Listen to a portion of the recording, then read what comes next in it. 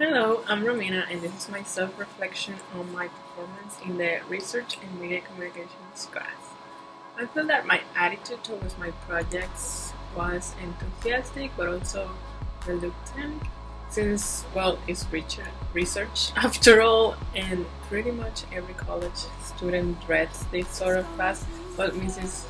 G made it interesting and fun even. As I started working on my projects, I realized I wanted to use auto tools in everything, as well as big to charge. I'm very thankful for our instructor and her tool choices.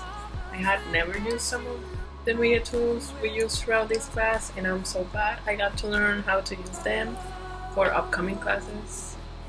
If I had more time, I probably would have gone to the writing center. I enjoyed writing, but writing the analysis for this class was a little bit difficult at some points. And I think by going to the writing center, my writing skills could have been shown in a better way. And research is super important in the media field, actually in any field.